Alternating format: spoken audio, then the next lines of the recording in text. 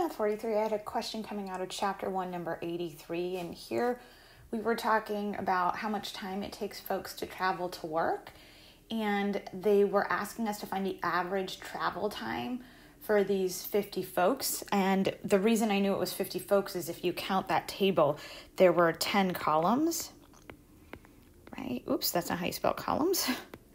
And there were 5 rows.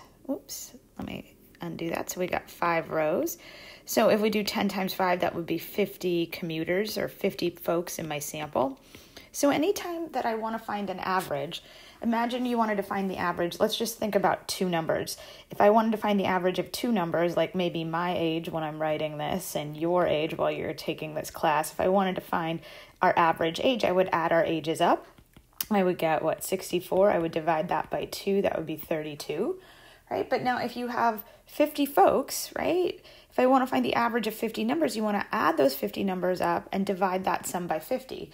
So it's a little bit cumbersome to add those 50 numbers together in your calculator. You see, I only wrote out the first 2 and then the last 2. I put a little plus ... and then another plus sign. This right here, it's a pretty commonly used math symbol. We're saying, hey, add all those numbers up, but I'm not going to write them out.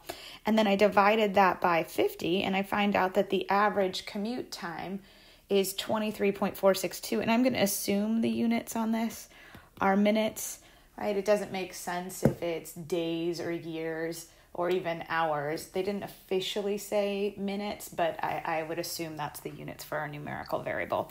Now, while this is cumbersome in chapter 1, in chapter 2, we're going to find a nicer way to do it. We still would have to enter those 50 numbers into our calculator, but it's at least when we get to chapter 2, we won't have to deal with all the little plus signs. All right, so that's number 83. Thanks so much. Bye.